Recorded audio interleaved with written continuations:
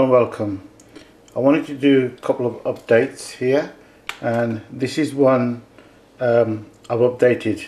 What I've done is I made another one with paperclip which is covered with the plastic, and what I did, I just cut out the sides there and put these on and cut the top there.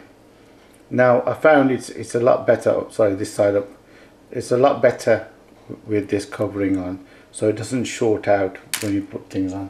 Then I found, to make it portable, I put a covering up here so nothing touches anything, and I put a magnet there. Now I'm using two magnets there, but if you make one, just make these shorter so you only need to use one magnet. But I needed to cover this distance, so to make it work I put two magnets on. But nevertheless, if you do have two magnets, it's quite powerful, and your battery goes down there like that. And as you can see, sorry,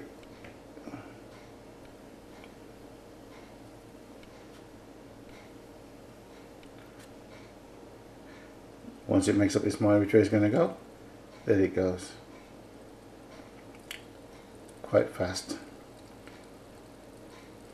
And I think the two magnets works a lot better than the one.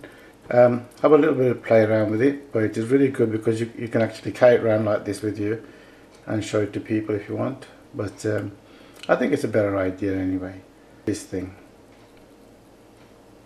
Now it is spinning around that way, so I'm going to try and put the battery the opposite way, see if it will spin this way. There you go.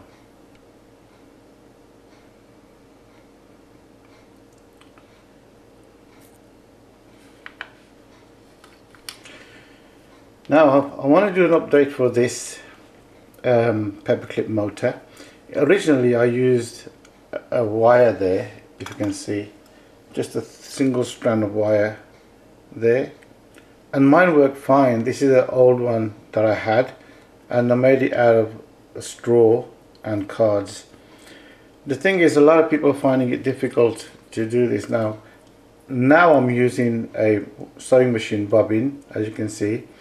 But if you don't have that, you can always use a straw and two cardboard and make it like that. This is the latest one I made. Now this has, if you can see, this has a little bit of a tin. I cut a tin piece out from a Coke can or something, and I put it on there like that. And I found that this works better than the wire. So if you are having problems, that's the thing to do. In my latest video I have used this thing. Now I haven't used this for some time, but there you go. Quite well indeed. That's a 12-volt battery, as you already know. So that works fine with this thing. This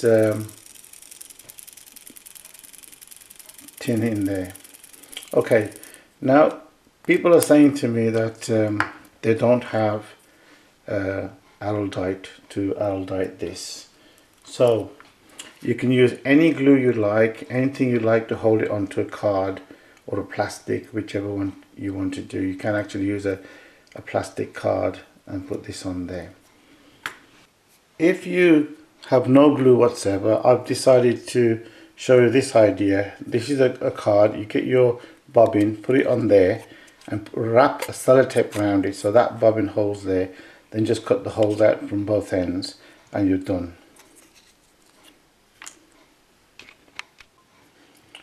The other thing I want to mention is the wire and the turns. I put on 600 turns, but I found that 570 turns to 600 turns works better for me. But if you are going to buy a brand new wire, then depending on what gauge you use, you might have to adjust the turns accordingly for it to work. You can use brand new wire. Let me show you, because I did a lot of experiments with these things indeed, and I got quite a few of these relays. Because I can get them free from a scrapyard, so I used the wire from the relay. But you don't have to break up a relay if you got a good one that's working. You can actually buy brand new ones, no problem indeed. This is one I made before. As you can see, it's like a bit of a card and a straw. The straw one might work a little bit better for you to make it work on 1.5 volts. This one, however, works on 12 volts. This is a 12 volt battery. It's a very small battery indeed. The idea or the concept is what you need to understand. Let me explain a little bit. The reason why I put a card there is because when you put a magnet inside, which is on the end of the rod, as it were, when you put a magnet in there, it kind of sticks to the side, and so it doesn't go up and down easily. So that's the idea, to isolate all magnetic material from this piston here. The reason I separate this as well, because I found that if you just use a straight nail or paper clip, it doesn't rotate because it sticks one way or the other. Also, you don't have to use this isolating thing. If you can find a piece of wire, and I think they have it, which is not magnetic, and you can actually just use one long piece and adjust it accordingly. So that's all the things I can think of. Hope that it works out well for you, and you can design this to larger, smaller, or even a different design, and good luck to you.